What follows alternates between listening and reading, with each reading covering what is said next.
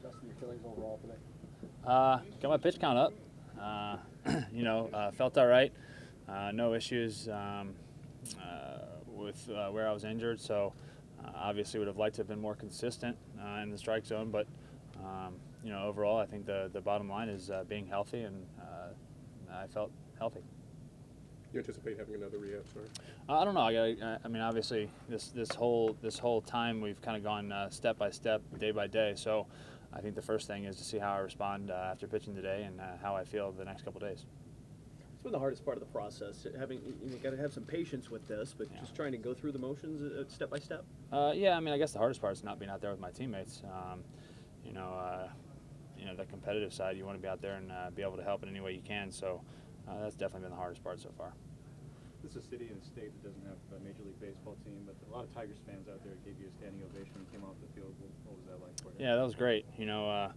Obviously it's not too far from Detroit, and I think a bunch of people made the trip. So, it's always nice to have Detroit fans. We always travel well, no matter what city we're in, and to have them cheer for me was a very nice touch. Health-wise, do you feel like you're ready to return to the big leagues? Yeah, I feel good. Like I said, no issues in regards to the injury. So that's obviously, I think, the most important thing coming away from today. Trying to command the zone, how did it feel for you? Inconsistent. Wasn't quite as good as I would like, obviously, but a lot of 3-2 counts. Just some extra pitches that were unnecessary, but that usually comes pretty quickly.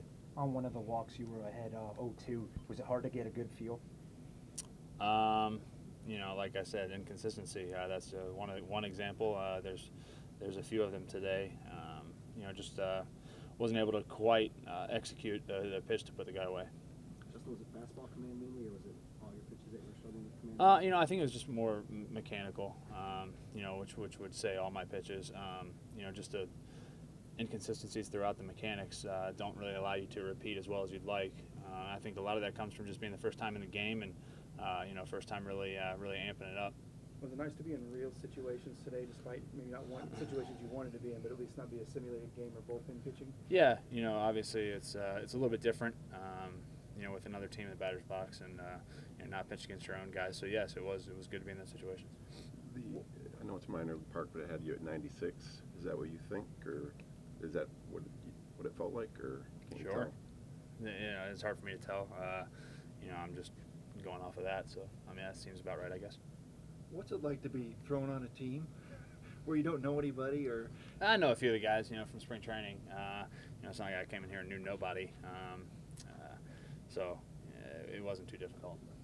You never made a AAA start, coming up through the minor leagues, and obviously this wasn't the way you wanted to make a AAA start. But what's it like, kind of just being a AAA for 2 days?